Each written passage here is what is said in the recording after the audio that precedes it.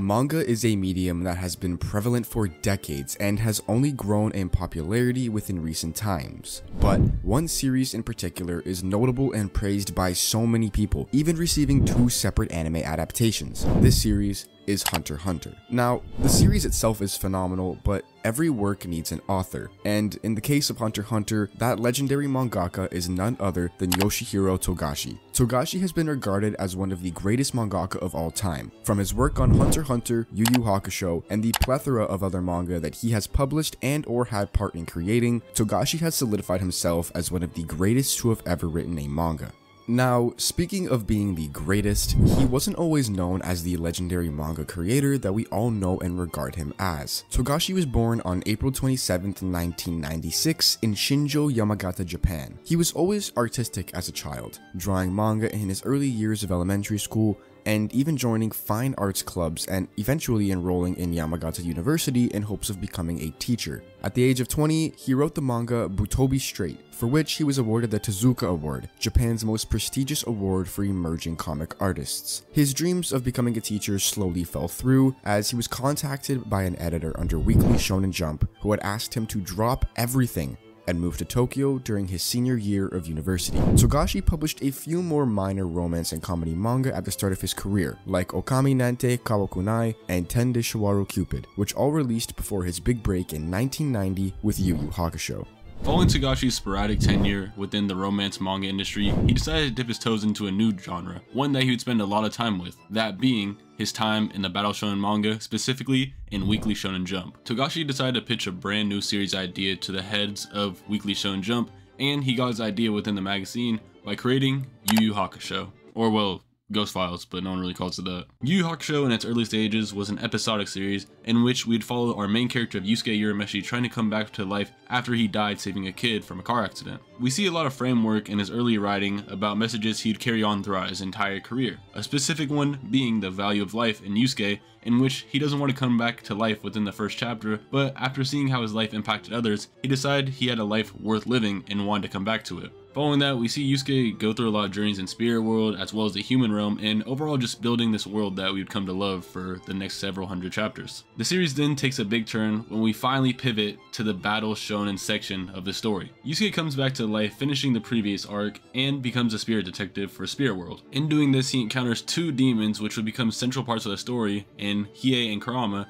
and then he also tags along Kuwabara, a longtime rival of his, throughout the story. After following a lot of basic shonen tropes, we finally get to Togashi's first major arc in the story, that being the Dark Tournament. The Dark Tournament arc was excellent in its setup, as it really got Yusuke into a vulnerable state. Togashi was really looking to explore the human condition throughout this section of the story through Toguro, the main antagonist, and Yusuke. Throughout this arc that many have hailed to be the greatest tournament arc in all of anime and manga, we see so many spectacular fights, and it's really Togashi in his element, as he was creating some of the best choreographed fights as well as drawing some of the most detailed art of his career. On top of all of that, weaving in intricate and complex elements into his story. Whether it was Kurama's identity struggle throughout the tournament, trying to figure out what life to lead, the Yoko Kurama of the past, or his new life as a human, or it's Yusuke's journey through humanity and figuring out what makes somebody strong, their humanity or deviating away from humanity, or even our main antagonist of Toguro, who tackles both of these questions at the same time. Togashi from top to bottom was in his bag in this arc, and you can see him enjoying this arc all throughout and just creating complex narratives as well as interesting fights that propel the story to be something special. The mold of this story at its core had a lot of basic shonen tropes, yeah, but you can really see Togashi branching out and doing something different all throughout, with all of these darker themes and ideas being brought up through these corrupted individuals hosting the Dark Tournament, which leads us to the conclusion of what many consider to be the greatest tournament arc in all of shonen, as well as the greatest arc in all of YuYu Hakusho, Chapter Black and the introduction to the demon world. Chapter Black is the first and noticeable part in the manga where you can really see Togashi struggle with what he wants to do with it. We see this through the lens of our main character Yusuke, as he really is struggling with what he wants to do. Yusuke in the beginning parts of this arc struggles with a sense of purpose now that he defeated Toguro and figured out what he wanted to do. He wanted to fight to protect his friends, but now that there's no one to fight, what does he do while he's away from it? We only see Yusuke be able to briefly ponder this question before he gets thrown into the next arc after being kidnapped, which is kind of indicative of how Togashi maybe was figuring out different ways to approach the series, but had to continue writing it no matter what and couldn't plan it out. The Chapter Black arc of YuYu Hakusho seemed to be where Togashi truly started facing all of these prominent health issues that would plague the later stages of his career,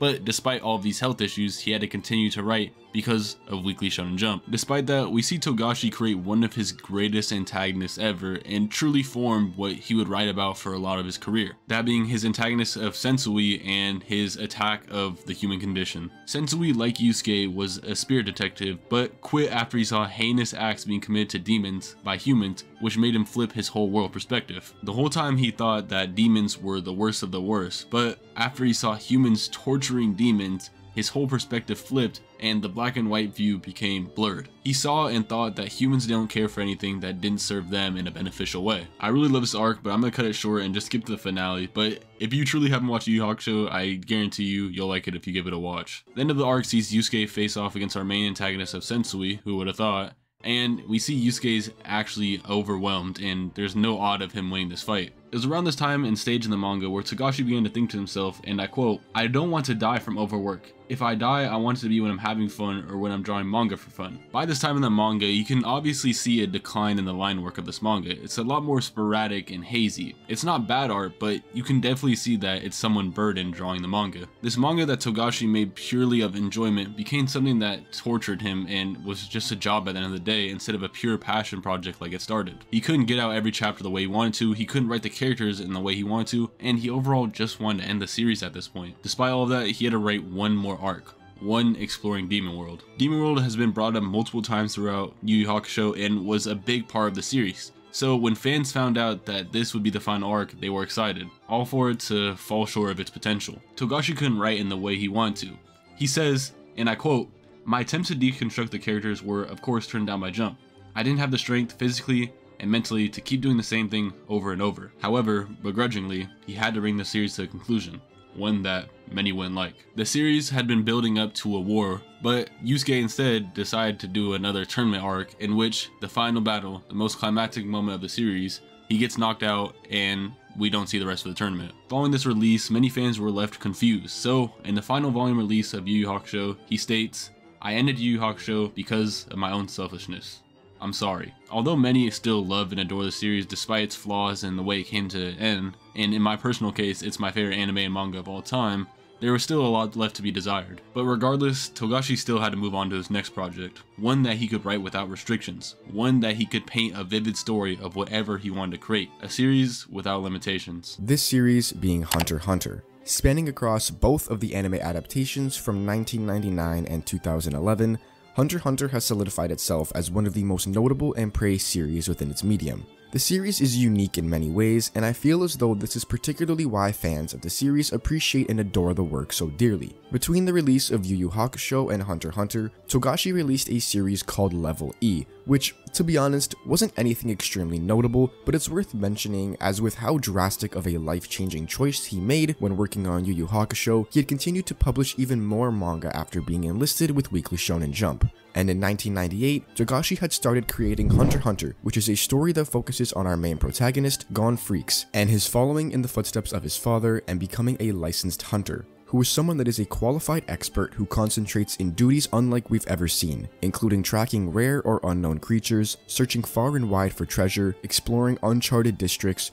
or tracking down those who break the law. With Hunter x Hunter, Togashi wanted to create a story without limitations, one without restrictions, and that's primarily why it's a story filled with so much raw, deep, and influential emotion and themes, even whilst maintaining its somewhat simple and minimalistic framework. At the start of the series, in the Hunter exam arc, Togashi lays out the general foundation for many of the series' main characters, giving us a brief understanding of who they are, their motives, and their core values. And especially with the introduction of our core four, Killua, Kurapika, Leorio, and, well, of course, Gon, who seem to bond super quickly and create a fond relationship. The Hunter exam arc is nothing entirely special in and of itself, but it's the first introduction arc of a battle shonen series that Togashi has written in quite some time. In a story where he wants to defy the stereotypical order of certain themes and tropes, the approach he takes is one that is very reliant on progression over time for the entire cast as well as the world building. Following this, we get minor insight into Killua and his family, the Zoldyck family. Killua had been taken to his parents' mansion in Kukuru Mountain, as we see his brother abuse him, and ultimately Killua being treated as an outsider amongst his own people. Albeit a minor look into his background, it's still worth noting as it sets up a lot of Killua's self-reliance, which is very important for his character. The groundwork set up thus far is further accentuated in the following segments in the Heaven's Arena arc. Togashi strays away from creating a standalone, single-strong antagonistic force thus early on in the series, which is something that we don't really see from a lot of battle shonen series. Instead, he creates very minor antagonistic characters to push forward dynamics and themes of characters and the expansion of the world. But specifically in this arc, Togashi introduces Nen, the series' main power system, which I couldn't even explain to you if you gave me $100. Anyways, it's at this point in the story where we begin to understand a lot more about our main characters. Kurapika speaks to a character by the name of Hisoka, which tells him that he has information of a villainous group by the name of the Phantom Troop, which is a band of villains that murdered his entire clan. Togashi slowly lays out motives and groundwork for our characters, with Gon and Killua heading to Heaven's Arena in order to strain their strength as well as their Nen abilities, and Leorio heading back home for medical school. The plot takes a little step back, but Togashi has stated that he wants a different series, one straying away from conforming to shonen tropes, and well, this is the first sign of him taking a different direction than most series would. Following this, in the York New City arc, our core 4 reunite after being apart and going their separate ways. Here, we finally get to have our first insight into how Togashi decides to deal with the antagonistic faces in this new series, with the Phantom Troop, but specifically Chrollo Lucifer. Togashi created this character as a way to test the morals and values of our main characters. Chrollo isn't someone who is technically evil. His actions are derived from his sense of loyalty to the Phantom Troop, so it makes it difficult to characterize him as simply just another villain. This arc really brought forward the motives behind Kurapika becoming a hunter and why he feels so deeply when faced against Chrollo. It really emphasizes a strong dynamic of revenge and motivation. As of this point, Togashi has emphasized a strong basis of values and themes throughout majority of his characters, especially Kurapika and Killua, and created a strong antagonistic group in the Phantom Troop that poses a direct threat that even follows our main characters in the following area, in the Greed Island arc. Which, by the way, I'm not really going to go over as, well, it's not a bad arc or anything, it's just that there is an arc directly after that changes everything. An arc regarded by many as not only the best arc in the series, but even the best arc in all of shonen history, the Chimera Ant arc. This arc is where Togashi really shines. This arc is where we finally get to see truly how capable of creating complex and multi-layered narratives Togashi really is. The arc commences with Gon and Killua being hired by a man named Kite, as they're in charge of investigating a washed-up insect leg that wound up on the shore. Everything from here on out just goes to show and express how complex and layered Togashi is able to create a section of an already enveloping story. Spanning through 133 chapters and 61 episodes, the Chimera Ant arc is able to express so many themes and concepts in astounding and astonishing ways throughout nearly every single character present within the arc, questioning humanity and what it means to truly be human through the eyes of the Chimera Ants, who are animal-human hybrids, nature versus nurture in the way of the Chimera Ants developing their own personalities whilst still being impacted by the external influences that surround them. So many characters such as Netero, Knuckles, Shoot, Poof, Yuppie, Komugi, and Pito all have instances that represent themes of power, consequence, ethics, existentialism, and many more, and help in creating this arc be nothing short of a modern day masterpiece. But it only gets better. Through our protagonist Gon Freaks and the introduction to the series' main antagonistic force, Meruem. These two characters start off as polar opposites. Gon is a youthful and eager hunter on the look for his father, Jing Freaks. He is distinguished for his innocence, tenacity, and strong sense of equality, whereas Meruem, on the other hand, is the Chimera Ant's ruler, a highly intelligent and powerful creature that poses a danger to mankind. He's first shown as a harsh and soulless commander, motivated by the thirst for power and dominance. These two appear to be polar opposite, true parallels, but something strengthens this, and it's the understanding and loss of humanity. As Pito kills Gon and Killua's mentor, Kite, Gon rages. He transforms, instantly stronger, instantly older, instantly more rageful. He descends into madness and abandons his morals, his outlook, and his humanity. Gon mercifully kills Pito with no remorse, pushing Killua away, letting himself go, brutally murdering her in the name of revenge, something we've never seen Gon do. After being poisoned by Netero's rose bomb during their fight, Meruem,